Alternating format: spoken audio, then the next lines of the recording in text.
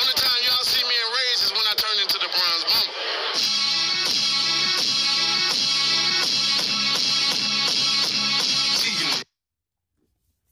Top of the morning, fight fans. This is Kurt Dibella with Counterpunch Boxing News, and I have some new news concerning Bob Arum, Vasyl Lomachenko, and George Kambosos. Get this. Arum on Kambosos Lomachenko. He said the deal was done. Hopefully they can fight later in the year. An agreement to have Vasyl Lomachenko challenge unified lightweight title as George Kambosos in Australia this spring was all set in stone, according to promoter Bob Arum.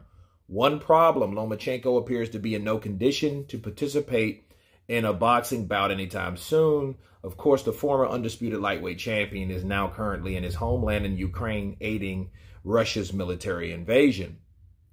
Arum, who promotes Lomachenko, understands that Dibella, the promoter of Kambosos, will need to make a move soon in order to preserve the summer fight date for his client. Kambosos, a native of Sydney, was reportedly set to defend his WBA, WBO, and IBF lightweight titles on June 5th against Lomachenko at Marvel Stadium in Melbourne.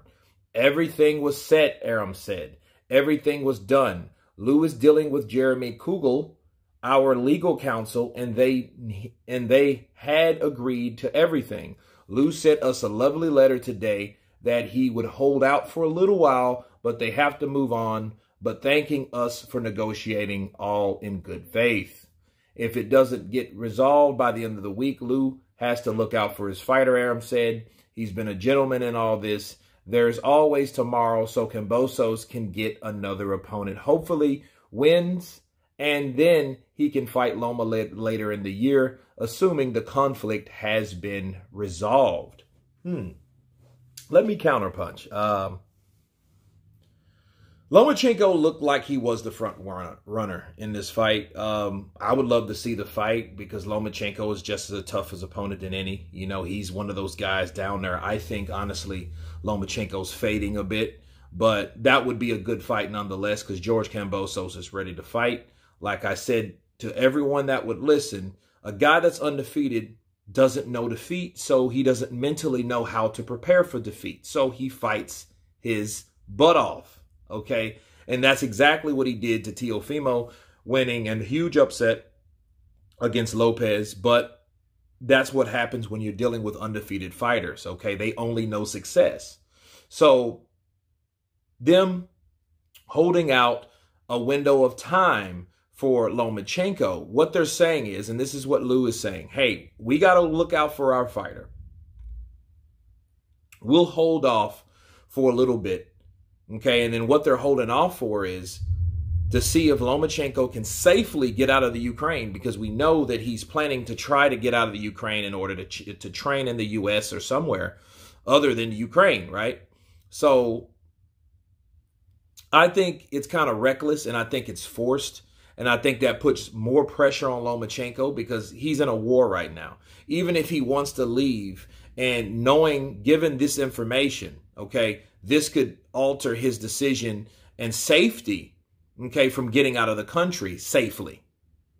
Okay, so I think him knowing I only have a certain amount of time to get out of the country, he may do something reckless, and I don't think that's a good idea.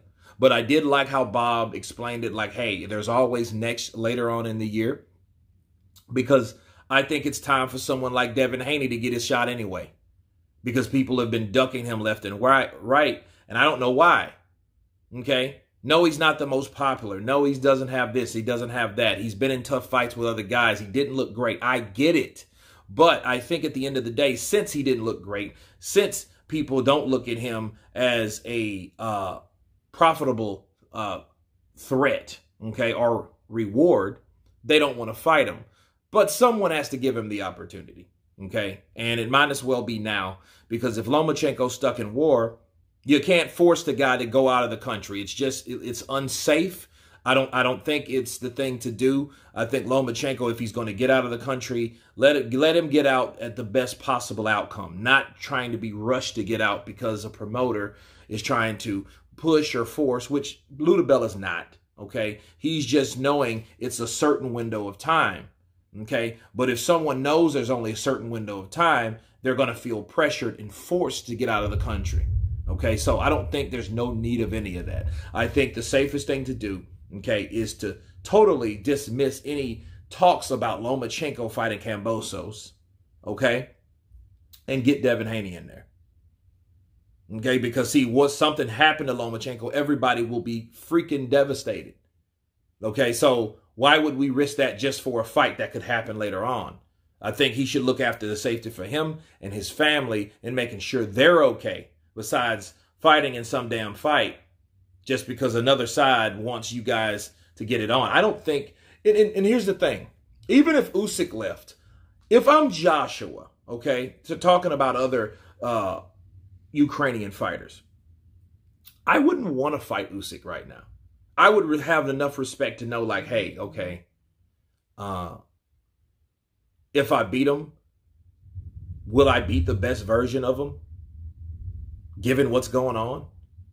You see what I'm saying? So I think the same thing for Lomachenko. I know Lomachenko would be worried what kind of mindset he'll be in. I know these guys are mentally strong, but hey, this is like literally the world is coming to an end for them. They're getting invaded. People are getting killed and shot. This is real.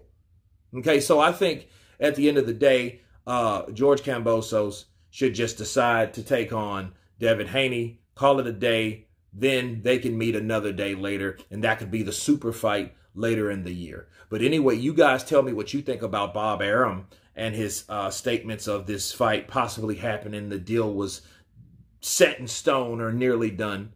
Please subscribe. Please subscribe. And you guys been Counterpunch. Peace.